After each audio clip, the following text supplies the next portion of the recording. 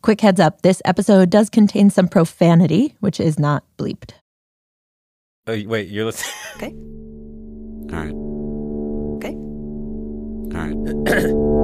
You're listening to Radiolab. Radiolab. From WNYC. See? Yeah. I'm Latif Nasser. I'm Lulu Miller. This is Radiolab. And should we just start? Yes. Yeah. Okay, so I have a story about a guy. His name's Adam Payton. Grew up in Kansas, lived in New York City for a while after college, eventually came back to Kansas. Cool. And decided he wanted to start his own business. Wasn't sure exactly what, but then he realized, wait a second, maybe I can bring to Kansas the thing I loved most about New York, which was an authentic New York slice. Pizza. That was one of the first things I missed. I kept asking myself, why does this not exist here? Why does this not exist here? And I mean, there are a couple places in Kansas City, but it's not widespread. And so he's like, I'm going to start a pizzeria. Okay. It's just called AJ's NY Pizzeria. And Manhattan, Kansas is where I opened my first one. It's actually where I live now. Manhattan, Kansas? Yeah. Manhattan Pizza to Manhattan, Kansas. Our motto at the beginning was from the Big Apple to the Little Apple. Oh, that's cute. Is it actually called the Little Apple or you made that up? Yes, no, it's called the Little Apple. Amazing. And he loves it, and his customers love it, and he's like serving up great pizza, and they are all enjoying it. Yeah. Okay, so now, cut to, this is about 3 years ago now. It's Friday night, and he gets a call from a customer saying that the pizza that they got was wrong. They were delivered a different pizza than they ordered. But the thing is, his restaurant doesn't do delivery. It's dine-in and takeout only. He decided not to do delivery for this very reason, to preserve the quality of his pizza. So it's a busy Friday night. I'm trying to figure out what's going on. We're slammed. I can't figure out, A, who they got it delivered from. B, I don't know how to fix it because, we can't just deliver a pizza. So later that night, I got their number, called them back, and then figured out exactly what happened.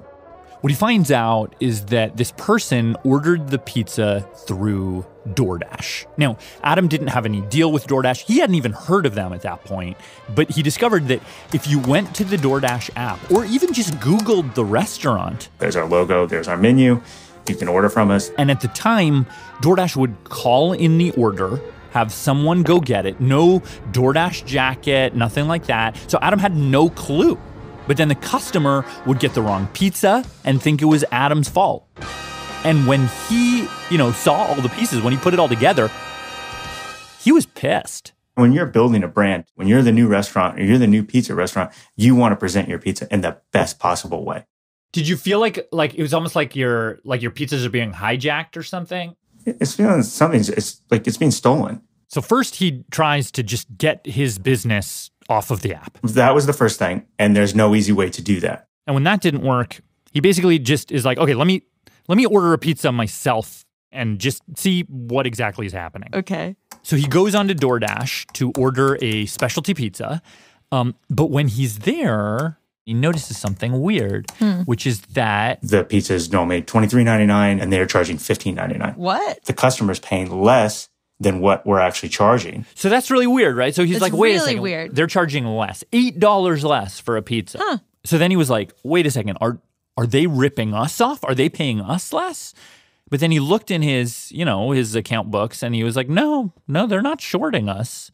They're just paying more than they're charging, which does not make sense. So I didn't understand what was going on at all. And then that's when I was chatting with Ranjan. And so we'd kind of banter back and forth on GChat because he's completely confused at first. He starts chatting with his friend Ranjan Roy, who was actually a roommate of Adam's when he was in New York. Yep. So I used to work in trading, 2002 to 2009.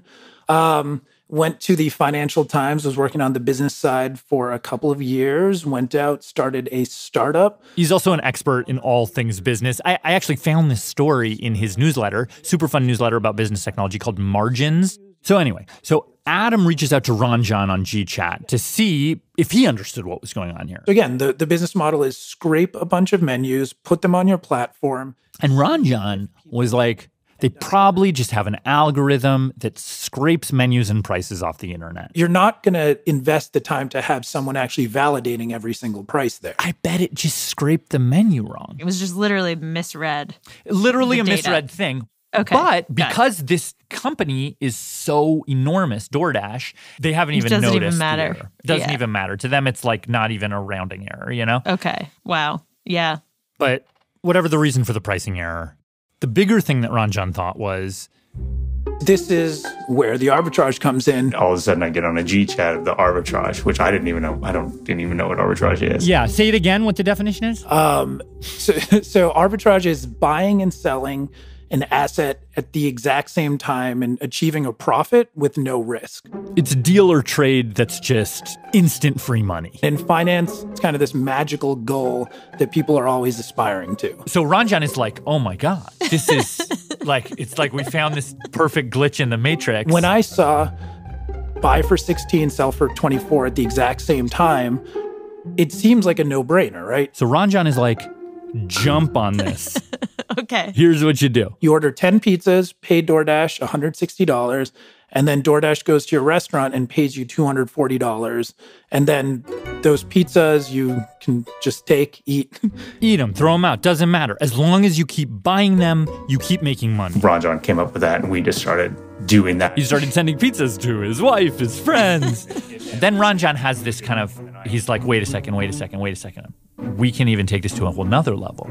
What if we just have a box with dough? Do we even need a pizza? Because dough at that point is effectively costless. The driver will still hold something. And, the driver doesn't really care either way. So his cost now is even going down. Sweet, this is so he's, funny. He's basically just ordering dough balls, and he's like minting money, right? Yeah. And Ranjan is like, okay, here's what we do now. I, sitting here in New York, am joking with him. I'm like, fire all your employees. Oh my God. Just basically become a dough ball factory. Wow. Like there's no need to do anything else. Your top line revenue is just going to explode. And then you go to Domino's and say, look at this business. It's incredible. That is the Silicon Valley way of doing business. I mean, this is basically the game that DoorDash is playing. Like so many of these Silicon Valley startups, it doesn't matter if you're actually making anything as long as it looks like you're growing and you're a good investment. So let's just beat them at their own game. I mean, it is easy to just see DoorDash as the bad guy. Yeah. Is that how you see it? Well, to me, it's not the bad guy necessarily. It's just like the emperor has no clothes. It's a skyscraper built on, sand, basically. And it's the financial logic of it. It doesn't make sense, and it's unclear whether it'll ever make sense. But aren't they? Does it truly not make sense? Are they not making so few of these giant companies like Uber and so few of them actually make any profit? And according to Ranjan, this is how the system is designed to work. That is actually the business model. Yeah. That we're going to lose money per transaction in order to grow our overall usage and get people used to it. That's it. And to hear Ranjan tell it, even a glitch like the one at Adam's Pizza Place, even that sort of feeds the system. Yeah. Like a regional sales manager of the Midwest could go to his boss and be like, look, I am killing it in Kansas right now. We're growing 40% year over year. Then they are going to go back to their investors. They're going to go back to their investors. And it could actually weirdly work out for everyone. But how could this be so ridiculous? All these towering colossus companies around us are actually all throwing stacks of money out the window, it feels like. But the idea, the unspoken part of the strategy is it's monopoly, kind of ingrain the customer behavior where everyone is just used to taking an Uber, ordering on DoorDash. And then once you own that entire value chain, the customer, the supplier, which would be the restaurant or the Uber driver, you get to set the price. I mean, this way of doing business is everywhere, right? I mean, and it's a relatively recent thing, but now rides, food delivery, apps where you get your groceries or whatever you want delivered to your door. Millions of people use these apps every day. Millions of people work for them. But the rules of the road for these businesses and these workers are just all sort of up in the air. So today in Radiolab, we're getting into the gig game. We've got several different stories from different perspectives about what exactly, as customers or business owners or drivers, we're getting sucked into. And who's really playing who? Well, before we get going, I mean, how does Adam's story end? Once he found that dough ball vulnerability, is he just exploiting it and rolling in the dough? Well, no. Okay, so Adam is basically like, look, like I don't care about any of that. I mean, Ranjan loved it. Yeah. He was all in this. He's like, this is soft baked money. And I was just kind of like, all right, Ranjan, calm down. We're not, running a major arbitrage out of this little pizza shop. I've got pizza places to run, man. So cool your jets. I'm not going to send 500 pizzas to my house. He decided he just wanted to actually run his actual business that sends actual pizzas to actual people with actual mouths. Even if it wasn't easy money. Go, Adam. Resist utter greed. But what he does do is like... So if I had to spend 30 minutes on the phone dealing with an issue with this, then that is when I would say, okay, I'm sending myself 10 boxes. It was kind of a justification. Got it. Every time he gets a call from a customer being like, DoorDash screwed up my order, he's like, okay, doing one dough ball delivery. As a kind of like, he's like... Cosmic retribution. Yeah. It was one of those kind of, if they're going to use strong arm tactics on me, I feel like I should be able to use strong arm tactics on them. Have they fixed it all now, or it's still there? So it went away after 2 months. We found out after the fact that this is a demand test. So what they say is, we put your restaurant on our website. You were ordered X amount of times. This is why you should partner with us. So that's what they. So it was a kind of like they wanted to prove how good they are before they approached you to actually partner with you. Yeah. We should say DoorDash told us that they do not do this anymore, that as of 2020, everyone on the platform is there with consent, including... No, we're partnered with them. Adam. Yeah. Wait, really? Yeah. He gave in? I mean, it seems like these days, if you're going to run a restaurant, it's almost impossible not to. But when we come back, we'll meet some people from the other side of the app who are pushing back.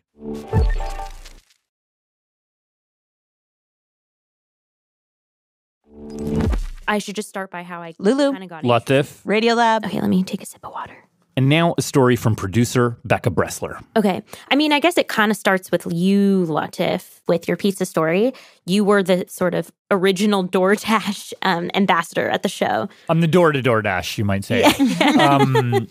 And you dashed through it. Yeah. I mean, your story, I think in general, it got me thinking. I've always kind of thought about DoorDash a little bit because I actually use DoorDash quite a bit. And like the fact that all you have to do is pull out your phone and press like 3 buttons to have food show up at your door is pretty amazing. And on the one hand, it feels kind of like magic. On the other, obviously, this incredible thing happens because there are people on the other side of the app and they're out there busting their asses doing this work. Right. And I, realize I don't actually know anything about what it's like to do that work. But there's actually the street corner near my apartment. Okay. Where a bunch of delivery guys hang out. I'm going to put my headphones on. And so a couple months back, I grabbed a mic and walked over there. Could I ask you a few questions? Yes. Is that okay? To see what they had to say about what it's like to do this job. How long have you been doing pickup orders for DoorDash?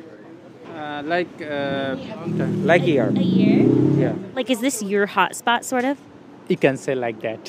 So I was standing there talking to this guy, Jewel, and he was just staring down at his phone the whole time. And every 10 seconds or so, he would get these pings. Like this one. And when it would ping, it was like this order that popped up on his phone. It had, the restaurant, where it was going, and how much it would pay. Okay, so you're going to take this one? No, I don't accept this order because it's small. And he's like, nah, too small. Probably not going to be a good tip. Ooh, do you want to take this one? No, it's going like too far. Oh, too far. Yeah. And So like. I don't know, I was like standing there and it almost looked like he was using a dating app. Like he was using Tinder and just like going like, no, no, no. And it's his job, like he's doing his job, but it did feel like he was playing a game. And there were dozens of people just doing the same thing. I see a guy with a green backpack, which I think maybe means Instacart. There was Grubhub. Oh, it's an Uber Eats bag. And I started, like, when you see the scale of it, I just started thinking about this whole system where whenever any of us presses a couple buttons on our phone, there are millions of people all around getting these pings and then doing these calculations on the fly, deciding whether they're going to take it. No, yeah, I do this one. Oh, you'll accept it. How much is it for? It's 9.25 cents. And I just started to wonder what it's like to have this constant pinging, in a sense, like it be your boss. And to really like have to play a game for your job. Yeah. And as I was talking to drivers and honestly just reading everything that I could find, I came across this story about a guy that answered these questions in a pretty shocking way. I hate driving. You hate it? I hate driving, period. I did not want to learn how to drive. So his name's Jeffrey Fung, and he is a former gig driver. So where should we start this? The year probably, I would say 2012. That would probably be a good point. So 2012, Jeffrey was a student at City College of San Francisco studying philosophy. He didn't have good grades, and so he ended up dropping out.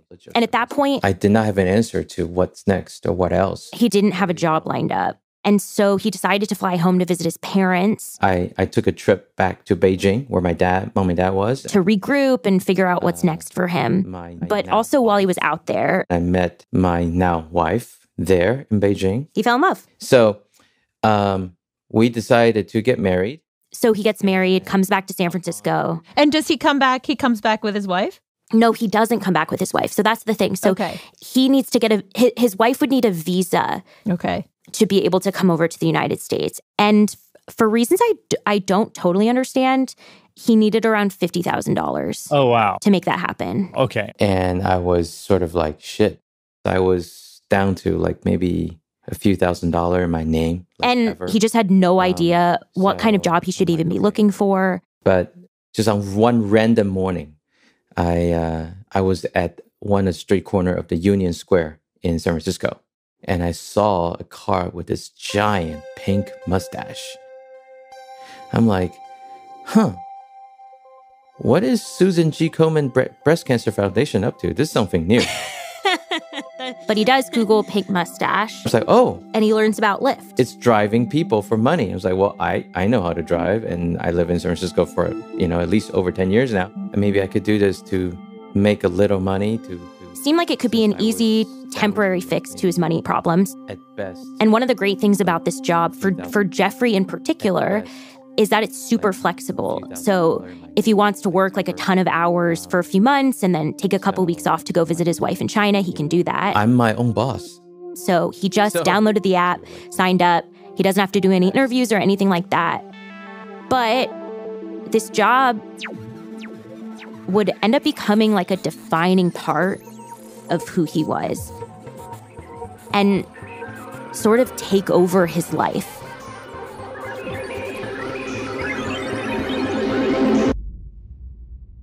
Do you remember like your first day on the job?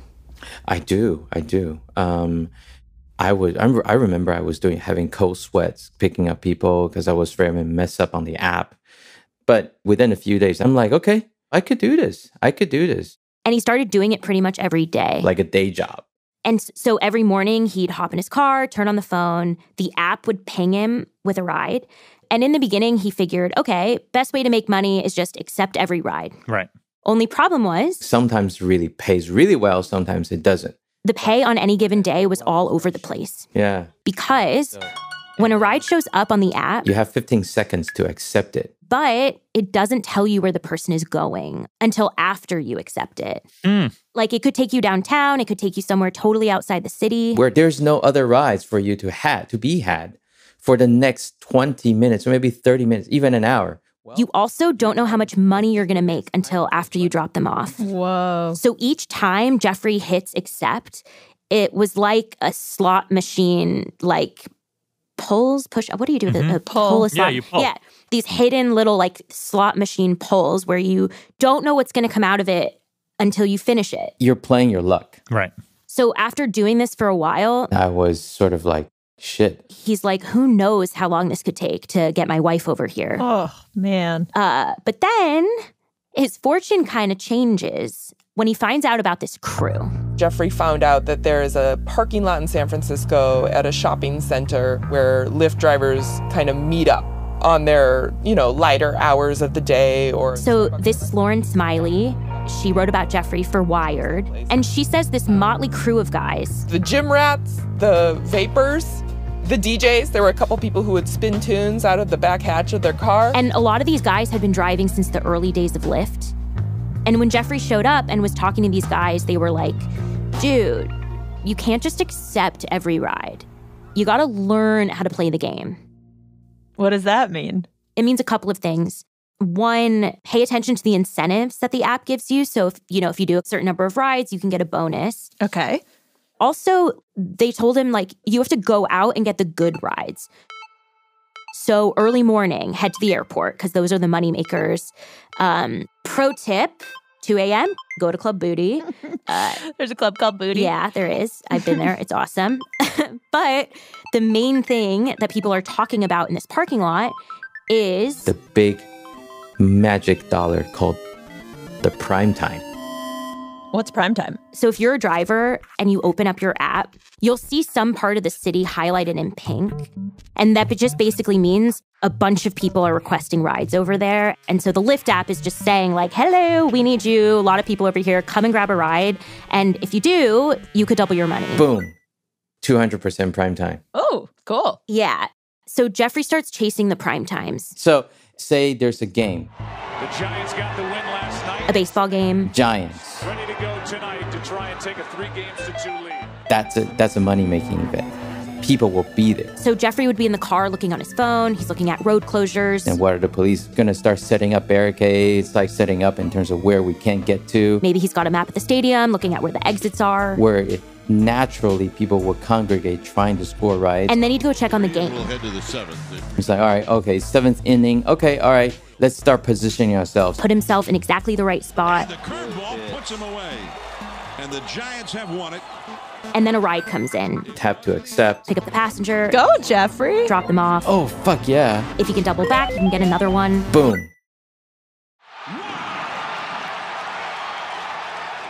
I feel like I just unlocked the secret vault level where I get the big load of cash. Yeah.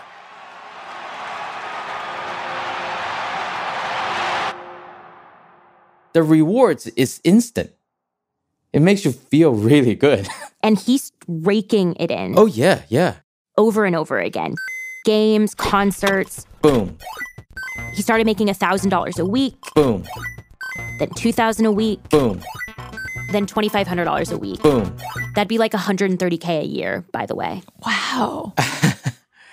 Not to be braggy about it, but there's a bit of a satisfaction in knowing that I am capable of doing something just out of driving and making that money at the end of the day. So Jeffrey's feeling pretty good. He takes a little time off and flies home to China. For Chinese New Year, the Christmas of Asia. To spend time with his family, his parents, his wife, and their new baby. Son. And while he was there, he heard from some friends that Lyft was starting to make some changes. They lowered the per mile pay as well as per minute pay. Oh. We were all looking at the number. We're like, that's bad. Dropping a bomb on us and basically just say, well, here you go, guys. Go fuck yourself. This is Jeffrey on a podcast he did with some driver friends in January 2016. It was just $5 ride after $5 ride. And if I got anything above $5, it involved a trip across the entire city. Essentially, it made it unprofitable to drive Lyft at all. I mean, at this point, I'm just looking for my exit strategy from rideshare because... A bunch of Jeffrey's driver friends got out of the Lyft game, but Jeffrey decides to keep driving. Even though he's figuring it's unprofitable now? Yeah, well, he sort of didn't know what else to do. But it was also like a new puzzle. You know, a new game to beat. That's kind of like the drug that kept me in, too. It was just like he leveled up. Your brain starts thinking, your pattern of thinking started to become like, okay, you want to go out and grab that money. So how do you do that? Well, for lack of a better word, be kind of a bastard driver. For example, like... he'd accept a ride. And I would go to the pickup spot, tap that arrive. See the destination. If I don't like where I'm going, I just drive off. Leave the passenger hanging. And then go chase a better ride. Exactly. If he can get the passenger to cancel the ride, it doesn't hurt your acceptance rating.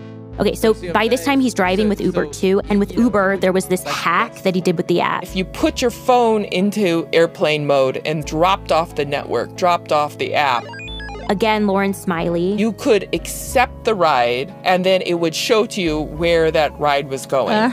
And then if it was a bad ride, you could just cancel the ride and then hop back onto the network. And it was like it never happened. Clever. Mm-hmm.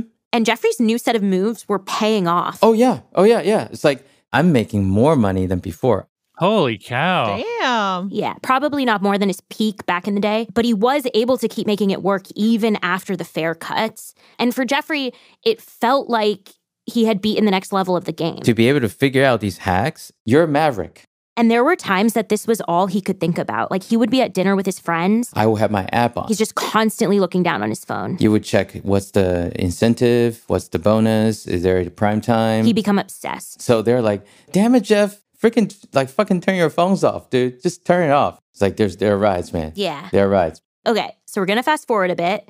It's 2020. Okay. He saved a bunch of money. And with a little help from his parents, his family comes over from China. His wife and now 2 more kids. So family of 5. The house was not exactly ready. It had still had a kind of a bachelor pet kind of thing. But they moved in. They came over and I was like, what? You lived like this? Like me. But anyway, this dream that he's had for years has finally come together. Yay! Now, it wasn't long after they came over that the pandemic hit. So at this point, nobody's taking rides, but now he's got a family to support, so he hops over to food delivery. You have Uber Eats, you have DoorDash, Postmates, you have Grubhub. Which, for Jeffrey, felt like a new game. Your criteria for taking an order, where am I going to end up? Is there going to be a restaurant there I can take order back? Second, the restaurant, is their food usually ready? Are they on time? He figured this one out pretty quickly. But about a year into the pandemic, something happened that for Jeffrey sort of turned the whole game, job, like his whole life upside down. Yep. It was Saturday in February of 2021. It was a sunny day. Jeffrey's at home with his family in the late afternoon. And his wife wanted to stay home and tutor their eldest son. Online Zoom lesson for his schoolwork. So he had to figure out something to do with the other 2 kids, and he checks his phone. That's when I said, you know what? I'm going to go do dinner. Go for the dinner run. So he grabbed the 2 kids, got them strapped in. Turned on Shrek 2. And turns on his DoorDash app and heads out there. It was a kind of a cold weekend. Good night for takeout. He's doing pretty well. Lots of orders. It's getting pretty late. Dark out. And this order comes in from a pizza place. Tap to accept. He heads over, hops out of the car, grabs the pizza. Hop back in, and then I go to the destination. To an apartment building. And I deliver. So we pulled up to the building. Put the car in the driveway of the apartment building. That's my strategy for not getting ticketed or getting honked at. He's going to be super quick. No more than 5 minutes, right? So I knew it was super quick. I kept the engine running instead of turning the car off. Because in that way, I don't disrupt the DVD playing in the background for the kids. So he goes into the apartment building, drops off the food, comes out. I see a man in my car. He's in the driver's seat. He was sitting in my seat.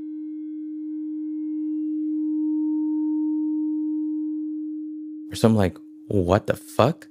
This guy's trying to jack my car. Shit, my kid's inside. So I ran up to the car, opened my car door. I yelled at him, get out, get the fuck out. Jeffrey grabs the guy's arm and tries to drag him out of the car. We struggled, but man, I couldn't move him. The guy cuts his losses. Jumps out of the car. Over Jeffrey and grabbed my phone.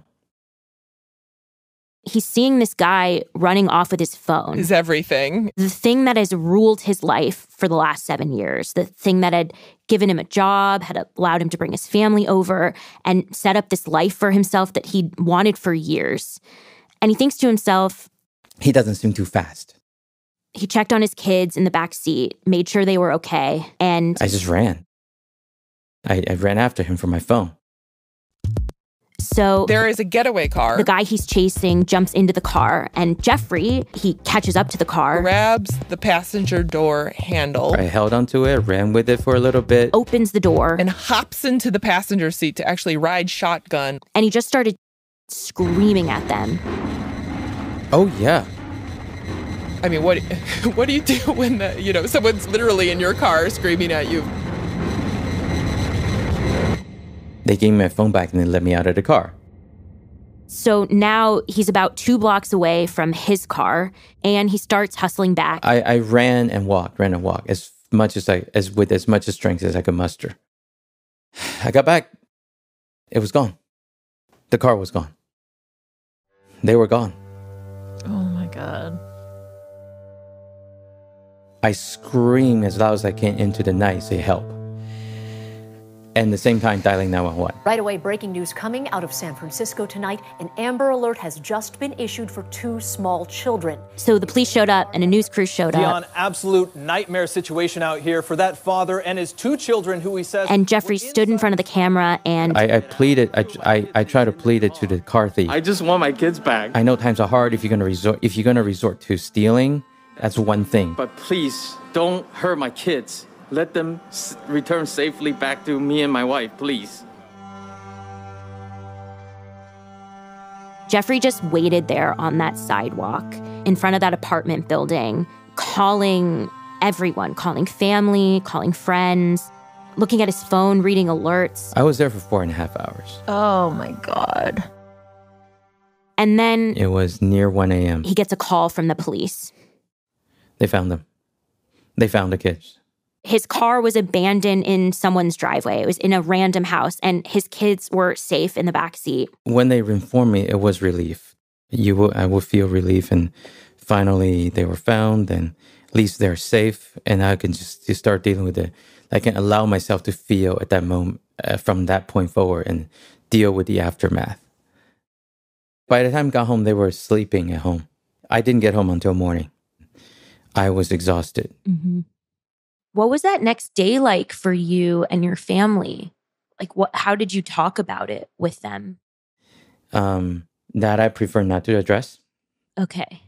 He did at least tell me about this call he got from a friend. He made me promise him to really take a break from my family. Mm-hmm. Just stop for a while and just, recuperate. But later that day, the day after this whole disaster, he opened up his phone and he looked at the DoorDash app. I did because the bonus was super high. I mean, what was it? It's like $4 extra per order. Did you go out there? No, I didn't go. I just, out of habit, I checked. Out of addiction, I checked. But no, I didn't do anything.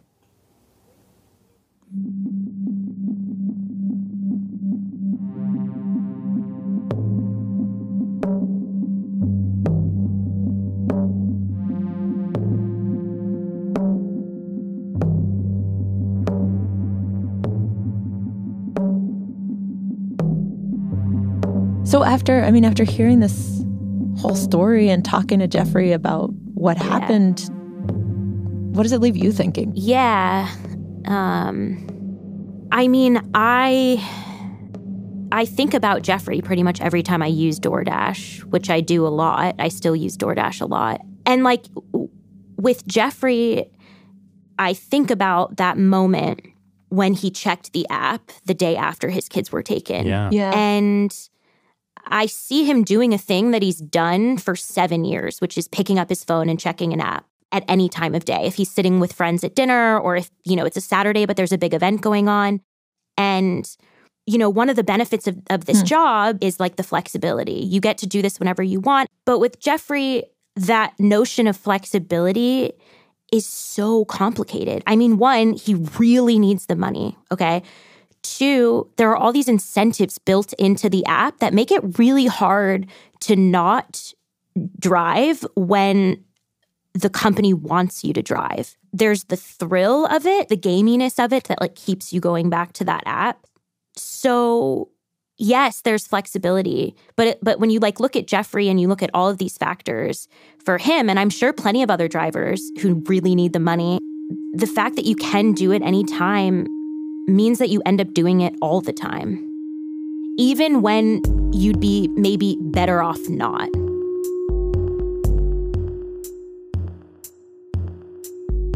Thank you, Becca. Yeah, thanks, Becca. Sure. And big thanks to Lauren Smiley. Her Wired piece on Jeffrey was totally amazing, and that's actually where I learned about Jeffrey's story.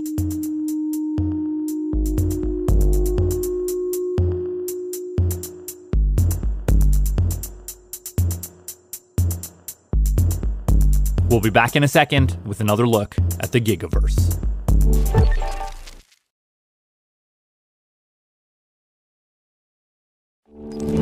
Lulu. Latif. Radiolab. Okay, so we just heard a story about a guy who figured out how to play this gig economy game really well, decoded the rules, found loopholes, exploited them, and how that sort of ran him into the ground. Mm-hmm.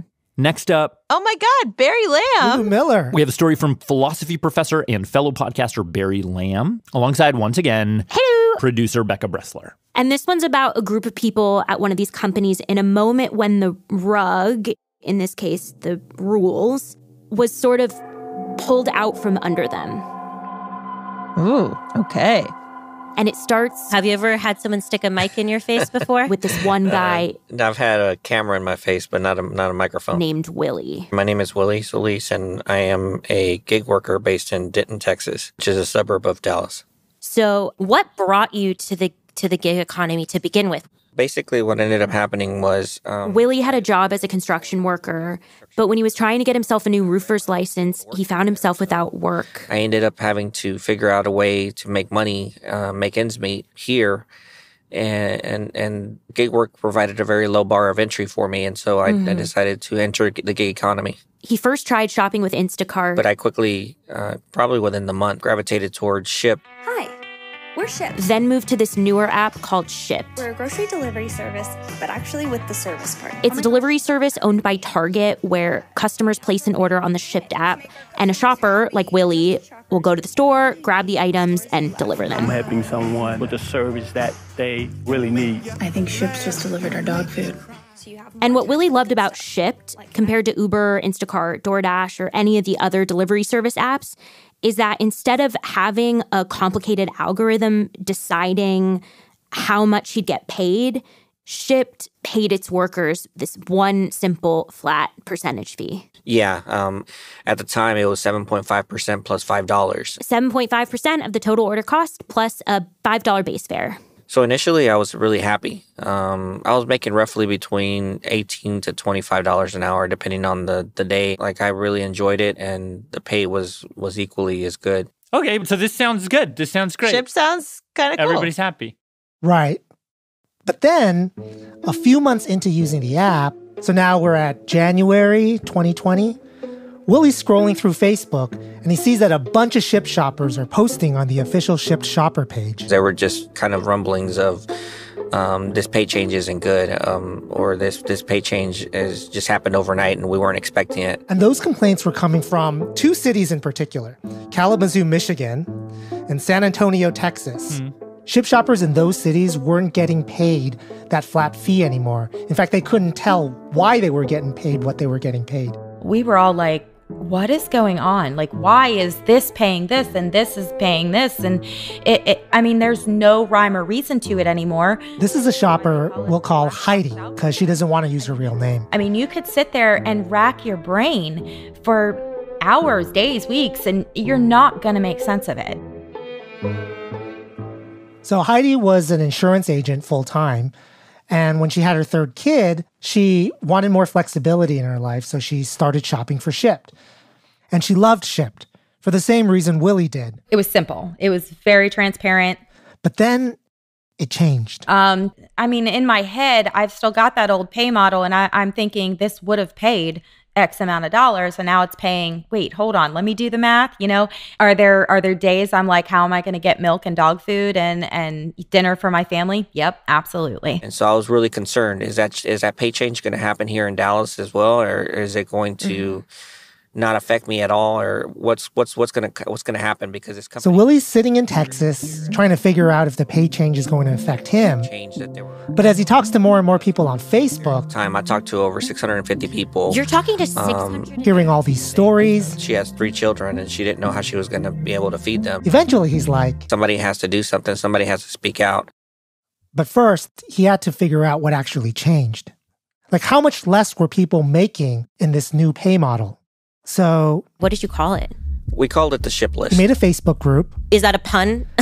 It is. It's a pun. And then I used that Facebook group as a way to communicate with other shoppers that we needed information. We needed data. Asked people in the group to share the data from each of their orders. People were putting screenshots of what the order pay was like and how much they were making. Then he'd take that data. I would put it into an Excel spreadsheet on my phone. So that he could use those numbers to compare how much people were paid in the new model, call it V2, versus in the old one, V1. But I was spending very little time working. I was basically consumed by just gathering all the data. Eventually, he just got overwhelmed. So that's when I decided to reach out to Dan from MIT. I study the relationship between labor, the labor movement, and data and algorithms. He brings in Dan Kalachi, who's a PhD student at MIT's Media Lab and formerly a gig worker himself. I biked around Boston, delivering ice cream in the middle of this summer. Someone wanted a single pint of ice cream. And Dan gets right to work. I was looking at the spreadsheet, and immediately I was like, oh, we could do this automatically. Automates the data entry process. With a handful of code that I could write in an afternoon. Wow, rip the numbers from a photo? That's exactly right. He then makes this chatbot that shoppers can text their screenshots to, and that leads to a lot more entries. Now we're talking about thousands and thousands of data points that you can do rather than a few hundred that you have to enter by hand. So after 8 months of running the chatbot, Dan and Willie finally had enough data to figure out how was version 2 paying workers compared to version 1. You want to know the results? I'm like, oh my God. Okay, so from about 200 people who had submitted orders, 41% of people were getting paid less under V2 than they were under V1. Okay. So then that means that 59% of people were getting paid more with V2 than V1, yes? Yep. V2 pays out more. Oh, really? Tajay was good. That is so surprising. Huh. Yeah, and this checks out with what Shipt said in a statement. Quote, while some orders may pay more and others pay less in the updated model, we have seen average base pay levels remain consistent overall and slightly higher in some markets. Okay, wait. Huh. But averages can hide nefarious truths. Ding, ding, ding, ding, ding. That's exactly right, Lily. Oh, I was ready to leave. I was ready to be done with the story, and I'm like, corporate generosity. So great. I'm going to download Shipt. I'm going to start ordering stuff. Stock up on turkey and lotion, pleather purses. Right. Let's go. Overpriced earrings. Bring it. Clatter, clatter, clatter. Okay. No caviar. Yeah, no. Lily, you got it exactly right. The averages hid so much. When you disaggregate and you look at by person, how much a person is getting paid for the same work, then you see that there's this whole group of people who are getting paid less. And not just on average across weeks of shops. It's week to week to week, they're getting paid less under this new algorithm. Basically, when you look at each individual person, they're typically either consistently making more money or they're consistently making less. And when the new pay model came to Texas, where our guy Willie works, are you able to provide for your family right now? Not through the gig economy. I had to actually take on another job. He ended up making a lot less. A regular W-2 job. And so I'm basically working between the gig economy and my regular W-2 job. Is that W-2 job, is it full-time or is it part-time? It's full-time. So I'm working a full-time, I'm working 2 full-time jobs basically. When do you sleep? So, actually, when do you sleep? I have to find time. So meanwhile, Dan, he's looking around and he's like, what is going on here? Why are some people consistently making more and others less? We just don't know why. Because, of course, the algorithm is proprietary. It could be biased based on your location. It could be something about your demographic. It could be that you're just a fast walker or a fast driver. And then one day, he stumbled across this blog post from Shipt's engineering team about this new tool that they were developing called a shopping time estimator. Okay. It basically used all sorts of data. The square footage of a store, people's walking speed, number of items, how they're distributed physically across the store. To estimate the length of time a specific job should take an average worker. And then he thought, wait a second, what if I calculate the hourly wage each shopper is making? And when he did that, he saw basically the same number popping up over and over. Somewhere south of $15 an hour. I think that the V2 algorithm was attempting to pay people an hourly wage. That's my guess. Wait, that's so weird. Why don't they just pay people $15 an hour then? That's a great question. This is such a roundabout way to do that. Right. But being roundabout, according to Dan, might actually be an advantage for a company like Shipt. I think companies like Shipt are willing to pay premium, a kind of premium, in order to reduce transparency so that they have more autonomy. And I think that a big reason for that is that it allows you as a company to adjust and change pay completely opaquely. They had one change, right? This was the big shift for them from V1 to V2, but now it's V something. It's been, 2 years since we did that campaign. Their algorithm could have changed dramatically in that time. According to Shipt, what the current algorithm is trying to do is make pay based on quote-unquote effort, which honestly might result in it being more fair overall, but we still don't know exactly how they calculate effort. And so for an individual worker trying to work harder to make more, there's no way for them to know how to do that. And the rules keep changing. And as soon as you think you've figured it out, they change again. And then you spend a bazillion more hours trying to figure it out, trying to figure out how to play the game, trying to make as much money as you possibly can. And then, oh, look, they change again. And it seems like for most of these gig workers, that just is the job. Day in, day out.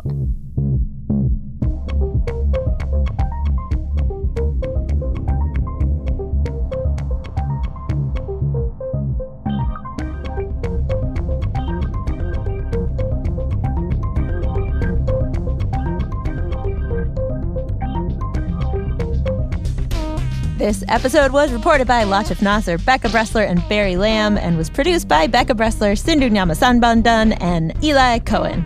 Original music and sound design contributed by Becca Bressler and Jeremy Bloom, with mixing help from Ariane Wack. Special thanks to Julie Wernau, Drew Ambrogi, David Condos, David Pickerell, Cory Doctorow, and Katherine Mangu-Ward. You can find links to Barry Lam's podcast, Hi-Fi Nation, from Slate, and Ron John Roy's newsletter, Margins, on our website, radiolab.org.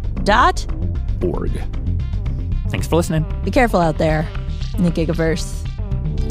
Radiolab was created by Jad Abumrad and is edited by Soren Wheeler. Lulu Miller and Latif Nasser are our co-hosts. Susie Lechtenberg is our executive producer. Dylan Keefe is our director of sound design. Our staff includes Simon Adler, Jeremy Bloom, Becca Bressler, Rachel Cusick, W. Harry Fortuna, David Gable, Maria Paz Gutierrez, Sindhu Nyanasambandam, Matt Kilty, Annie McEwen, Alex Neeson, Sarah Kari, Anna Raskowit-Paz, Sarah Sandbach, Ariane Wack, Pat Walters, and Molly Webster. Our fact checkers are Diane Kelly, Emily Krieger, and Natalie Middleton.